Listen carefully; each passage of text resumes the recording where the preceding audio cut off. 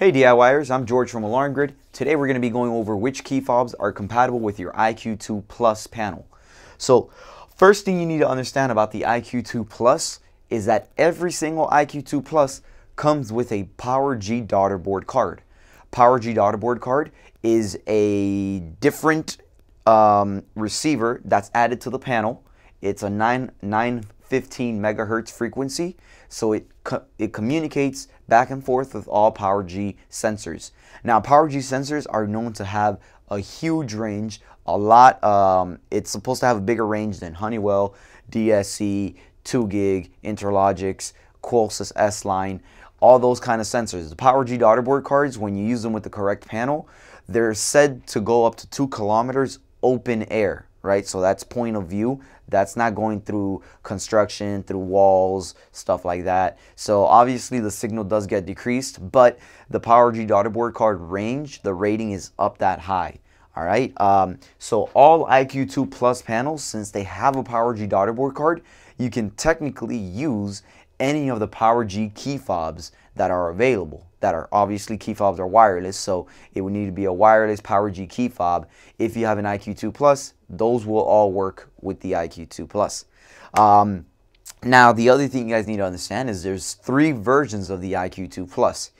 Each version has a different legacy receiver. So, for instance, one has a Honeywell and 2 gig receiver, which is 345 megahertz.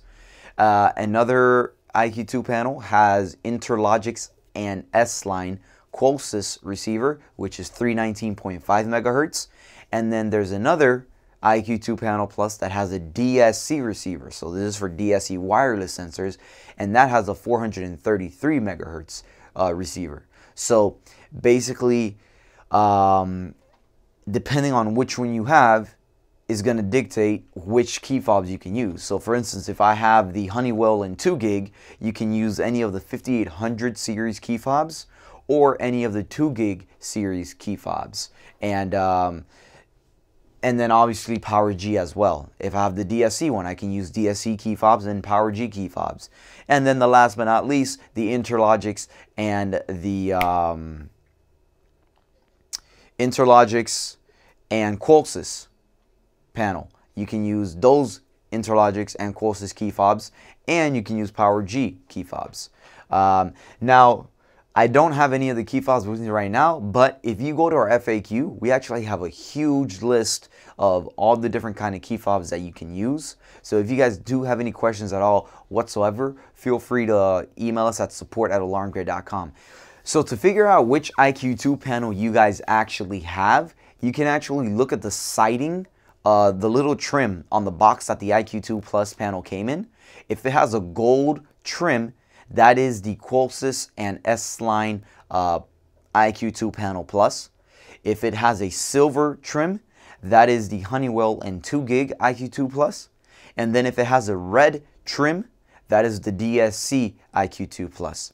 Another easy way of knowing which IQ2 Plus panel you have, you can always go into the settings of your IQ2 Plus, go into the source and see what sources you have. You should see it come up as 319 or as PowerG. So for instance, if I go to my panel right here, I'll hit the top button. I'll go to settings. I'm going to go to advanced settings, enter in my installer or dealer code. Mine is defaulted at 1111 or 2222. I go to installation, devices, security sensors. I go to add a sensor, and then under source, you can actually look at that, and you'll see here that I have a 319. So this is going to be the Qolsys and the Interlogix IQ2 panel that I have. If you have a Honeywell one, it'll say 345.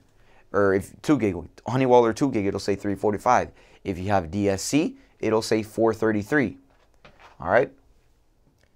So that is just a quick way to kind of show you guys on how to figure out which key fobs you can use for your IQ2 Plus.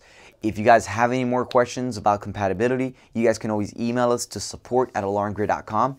If you found this video helpful, make sure you hit like underneath, subscribe to the YouTube channel, and enable the notifications so whenever we upload new videos, you guys get notified.